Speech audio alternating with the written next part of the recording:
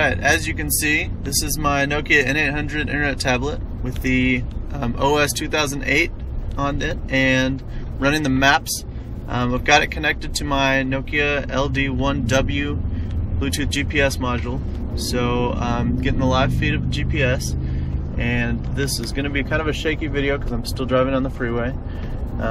As you saw in the Driving with the Guru video, if I press the GPS here, it gives me a status on how many I'm connected to and all that kind of good stuff. So right here lets me look at favorites. I can add favorites and configure that. I can also click the little binoculars here in the bottom corner, and that takes me to the menu with nice big buttons. They're easy to press, and I can either type in coordinates, I can do points of interest. When you go into points of interest, it asks you the category, and you can search for them by keyword. So we're going to go back to the map though, and on the map right now it doesn't show you any, but one cool thing that I've seen as I'm driving, and hopefully one will pop up, is it shows you Wi-Fi access points.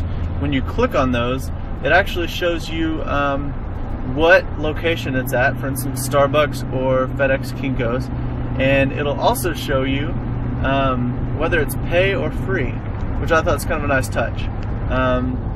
So sorry it's kind of a crappy video, that's all I can do with no hands, so I'm going to end it now, but I'll have a full ride up here in just a little bit.